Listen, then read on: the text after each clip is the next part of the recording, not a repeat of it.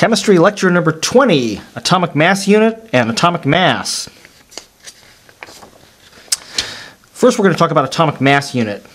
How is the mass of a single atom measured? Well, this is done by comparing the mass of an atom to the mass of a standard atom.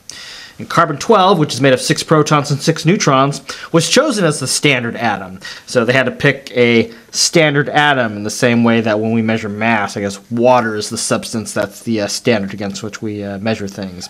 Anyway, 1/12 the mass of a carbon-12 atom is defined as an atomic mass unit. And that means that the mass of carbon-12 atom is also defined as exactly 12 AMU. So the mass of atoms is measured in atomic mass units. So what they did was that they took the carbon-12 atom and they said, by definition, carbon-12 has a mass exactly equal to 12.0000 all the way out to infinity atomic mass units.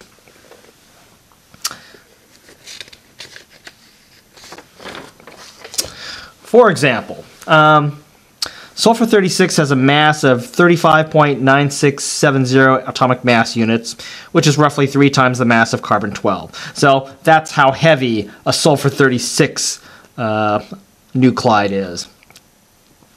Now, when you express atomic mass units, or when expressed in atomic mass units, the mass of the atom is approximately equal to the number of protons and neutrons it has. So sulfur-36 has 36 protons and neutrons, and you notice that its measured mass excuse me, is 35.9, which is just a little bit short of the 36 we have there. So when you see how many atomic mass units are there, it comes pretty close to the total number of protons and neutrons in the nuclide.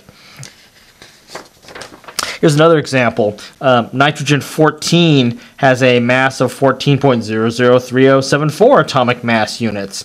And guess what? It has a total of 14 protons and neutrons. So nitrogen-14 has 7 protons and 7 neutrons, which equals 14, which is pretty close to what we have here for the atomic mass units.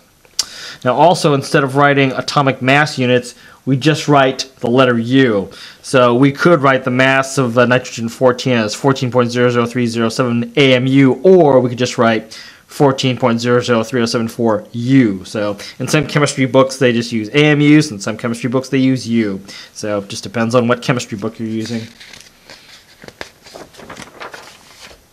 1 atomic mass unit is 1.6605 times 10 to the negative 24th grams. So that's this number with 24 zeros in front of it, which is a really tiny number. So the only point of just showing this little fact is to show that an atomic mass unit is really tiny. Well, basically it's the mass of a single atom, or a proton maybe. All right, let's talk about atomic mass. Now, how would you figure out the average height of your school basketball team? Now, suppose your basketball team had 10 members. And 3 of the players are 5 feet tall, 6 of them are 6 feet tall, and 1 player is 7 feet tall. So here's how you would calculate the average height of the basketball team. You have 3 players who are 5 feet tall, 6 players who are 6 feet tall, and 1 player is 7 feet tall. And then there are a total of 10 players. So 3 times 5 is 15, 6 times 6 is 36, 1 times 7 is 7. Add all these up, you get 58. 58 divided by 10 is 5.8. So when you take the average of something, you just add up all the values and you divide it by the total number of values that you have. And the same thing is done when you figure out atomic mass. Now in chemistry, we use the average mass of an element. Most elements have 2 or more isotopes, so if you ask, how much does a certain atom weigh? Well, which atom? This isotope or that isotope of the atom? Well, you take the average. So, anyway, most elements have 2 or more isotopes. So we take the average mass of the isotopes when we ask for the mass of an element. Atomic mass is the average mass of the isotopes of an element. And the relative abundance of each isotope is used to calculate the average.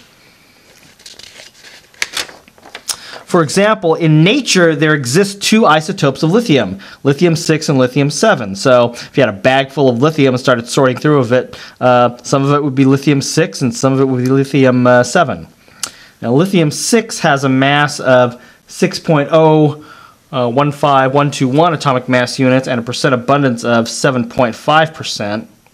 And the isotope lithium-7 has a mass of 7.016003 atomic mass units and a percent abundance of 92.5%. And the question is, what's the atomic mass of lithium given these facts? And here's how we sort of figure it out. But first, let me tell you what percent abundance means. Well, if lithium-6 has a 7.5% abundance, it means that if you had 100 lithium atoms, out of that 100 lithium atoms, 7.5 of them would be lithium-6. And likewise, a 92.5% abundance of lithium-7 means that out of 100 lithium atoms that you find in nature, 92.5 of them will be lithium-7. Alright, so here's our facts so far. We have lithium-6. It has a 7.5% abundance, and that's how heavy it is, 6.015. Lithium-7, in nature, 92.5% of all lithium atoms are lithium-7, and each lithium-7 isotope weighs 7.016003 atomic mass units. So, to find the average mass of all these lithiums is solved the same way as figuring out the average height of the basketball players.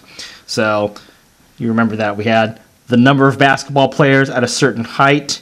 Here we have the number of lithium atoms at this mass. So, 7.5% abundance, and of these 7.5 atoms, they weigh this much, so 7.5 times 6.015121, and then 92.5 of the lithium isotopes that exist weigh that much, so 92.5 times that. So if you do the math, you'll get this number, and this number I'm just going to round it to 6.941, and I'm going to show you why in just a minute.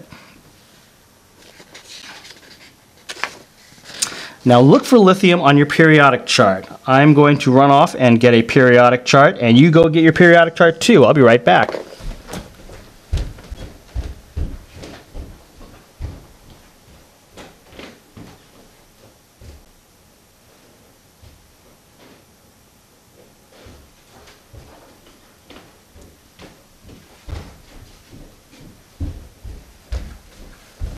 I'm back, and I've got my periodic chart.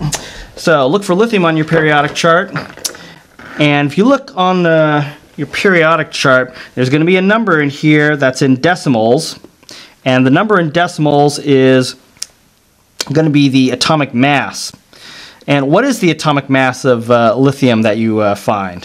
Well, it's not 6.015121, it's not 7.06003. Those were the masses of the two different isotopes, but what you do find is 6.941 atomic mass units, which is the average mass of the two isotopes. And let me hold this up, and I think you might be able to see it. Yeah, you can. I hold it right. See how it says 6.941 for the mass of the average mass of lithium? So all these values on here are average atomic masses. So for nitrogen it says 14.007. That's the average mass of the different types of nitrogen atoms. For oxygen, 15.999. That's the average mass of the different isotopes of oxygen. So that means the periodic chart gives the average mass of the isotopes for an element. For a PDF transcript of this lecture, go to www.richardlouis.com. This has been Chemistry Lecture number 20, Atomic Mass Unit and Atomic Mass.